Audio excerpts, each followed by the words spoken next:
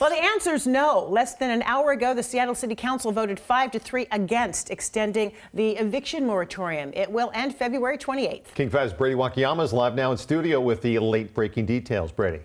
Mayor Bruce Harrell's plan to end the eviction moratorium next week will proceed. The City Council voted against a resolution that would have extended it for an 8th time. Councilmember Kshama Sawant had backed the resolution, which would have extended it until the end of the COVID-19 public health emergency. That date has not been set. The mayor wants to distribute more than $25 million in funding to support renters and small landlords. 84 people signed up for the public comment portion of the meeting today, with a number of speakers in favor of extending the moratorium. One small Seattle landlord we spoke with is glad the moratorium is nearly over, but says the damage is already done. I mean, there are a number of people in situations where they are owed tens of thousands, in some cases even like hundreds of thousands of dollars in property damage, in back rent, and lost equity that they don't expect to ever see.